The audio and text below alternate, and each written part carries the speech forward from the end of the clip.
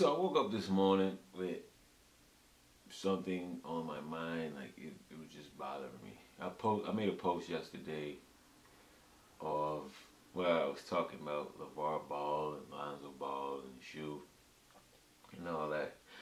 And it really got me to thinking that I really feel like this is a great self-reflection piece for the black community, because I really think we need to readjust the way we view ourselves. So what I'm about to explain, I want you to take the look and cost completely out of the scenario. So we're going to take the look and the cost completely out of the scenario. They don't matter. What I'm talking about is priceless. It's free. You can't put a value on this in terms of money or anything of that nature. It's innate. It's just a human characteristic. It's a human trait. And you wake up with this every day, and that is called self-worth. And self-worth lends itself to value, because if you wake up every morning understanding your worth in this world, whenever you extend your time and efforts and ideas to anything, you in turn put value on that something or that someone. It's funny because, you know, I've seen a lot of people were saying, "Who is this guy? Who the hell he think he is selling a shoe for $4.95? Nobody know him. Who his son ain't played a quarter of basketball yet. Who did he think he is?" Well, who was Ralph Lauren before he was Polo? He was just a guy working for a tie maker who had a vision to make ties. Who was Gucci before Gucci? Who the hell is Balenciaga? Like, who the hell is who are these people? You don't know these people. So what's the issue? The question is, who are you to tell another man what he's worth? Who are you to place value on another man's product or property or invention, idea, initiative, whatever? That's not your call. You know what I'm saying? The fact that he wakes up in the morning and knows and understands his value and his worth to the world says a whole lot. So why are we hating on that? Why are we knocking that? If you think the price is too high, just don't buy the shoe. But don't go around hating on the man, saying he's stupid, saying the shoe too high. But I've seen cats buying Balenciagas for $900. Gucci shoes, Louis shoes. I mean some of the, to me, ugly shit. But they buying it. You know, I find myself hating on shit sometimes. What I've taught myself is I keep my hating to myself. I keep my hate to myself. You know, if it's on some political open forum discussion shit, yeah, I'm gonna give my opinion. But for just blatantly hating on some shit because I don't like it, I don't like the color, I don't like the way it look, I keep that shit to myself. The more you compress it, the less you hate. You just learn to appreciate the other aspects of it. But you probably wouldn't know that because you're not in business. Like, that shoe might be ugly to you, but you don't know what it took to get that shoe done. And I'm looking at the shoe like, that shit in the store though. He got that shoe in the store. You only see an ugly shoe. I see somebody who put the work in, designed the shoe, had the shoe created, and got it in the store. You gotta give people a chance to fail before they succeed. You know, believe it or not, he's already succeeded at the hardest part of it. You know, and that's the marketing. He's getting $50 million worth of marketing just by running his mouth. That's the most expensive part of the whole process. That's out of the way, because we're talking about it now, and y'all calling them dumb. Man, you gotta appreciate how he came out. You have to respect how he came out. He did something a lot of people would be scared to do. Put that kind of price on a shoe, a product for a first time around. I hear, you know, some people, they have a problem with his approach, right? They say he's too loud, he's too this, he's too that. You know, you have to be willing to be extra. Like, if you're not willing to be extra, not willing to be different, then you're not willing to win. You know, the status quo don't work for everybody, especially not us. You know how many people was hating on Diddy when Diddy was walking around in the shiny suits and all that stuff, driving around New York in the purple car and all that stuff. People looking at Diddy like he crazy, but Diddy knew what he was doing. And that was $1 billion ago. Same thing with Jay-Z. They told Jay, you'll never be able to go from drug dealing to doing this. And it took a very brash personality like Dame to break some of those doors down. You know what I'm saying? Like, Dame was just very loud and in your face, and it worked. Diddy was the same way. It worked. You need that sometimes. Somebody has to go first. Somebody has to be the example. Sometimes the example is a casualty, and sometimes the example is a win for everybody. You know what I mean? Look at Master P. Master P didn't go with the deal that everybody else was taking. Master P said, I'll give you 15. I'm taking this. If you don't like it, then I do it by myself. But the label saw value in P. The same value that he saw in himself, that he was not willing to sell. Like, he was not willing to come off of that.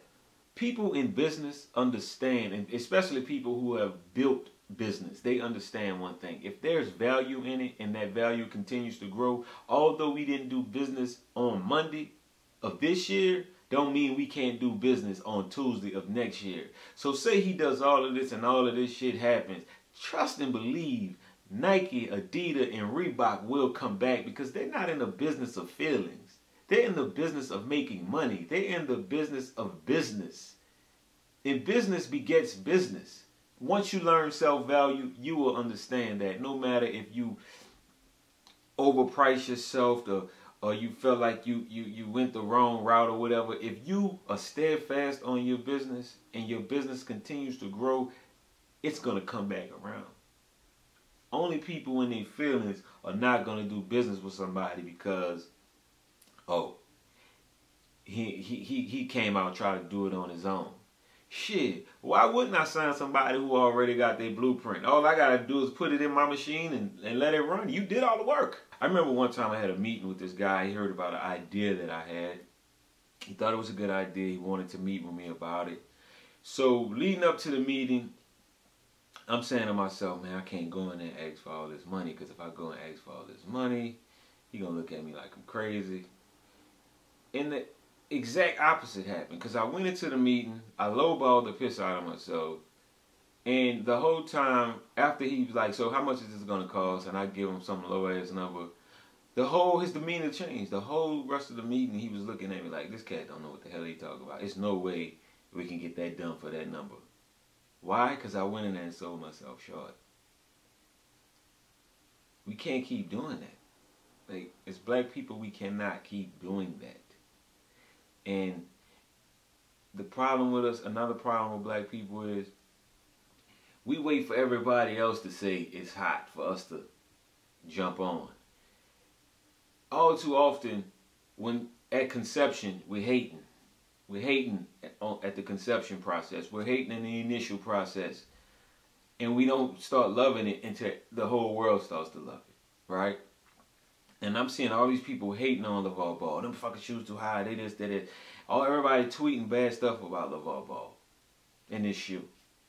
What if 10,000 of those tweets were, hey man, we like what you're doing, a little bit out of our price range, a little bit out of my price range. Can they, do you have a cheaper version of the shoe? As black people, let's send a message out there. Let's send a positive message like, yo, we want to help. We can't afford that, instead of sending messages of, oh, I hate this, I hate that. Let's say it wins. Let's say that shit wins. This man has essentially created an empire or a structure to now where he can hire young black designers to come help with his designs, help with the marketing, the PR work. In essence, creating jobs. But you hating. And if I'm not mistaken, I heard somewhere he sold 5,000 shoes. That's $495 times 5,000 equals what? 2.4 million some odd dollars. What is winning for 10,000, Alex? To me, that sounds like he's winning. You know what I mean? Despite what he paid for the shoes or whatever, it reminds me of when Nipsey Hussle did his album for. He sold his album for, I want to say, $1,000 a piece, $100 or $1,000, one of the two. And everybody like, man, ain't nobody finna buy that for that. It worked. So I tried it myself. I put out an album called 30 something. I was like, you know what? I'm gonna sell the first 30 copies for $30. Which I was gonna use that money to pay for my listening party, right? So put the album out.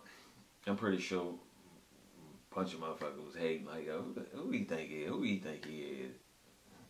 So we're gonna buy that album for $30. Then one sold, then two sold, then 5, then 10. Next thing you know, I done sold 30. And my boy, I remember my boy told me, he asked me, why you only gonna do 30? Do all 100 of them. I'm like, nah, I just need 30. Selling myself short. And sure enough, when I got to my 30, next morning I woke up, I had sold 2 more, 32. And by the time we got to my listening party, I had a few left, and I sold all of the rest of them for 30. And I gave people the option to get it for $10, but they wanted the 30 because I put the value on it. I remember when people said Dre was crazy for selling headphones for $300. It worked.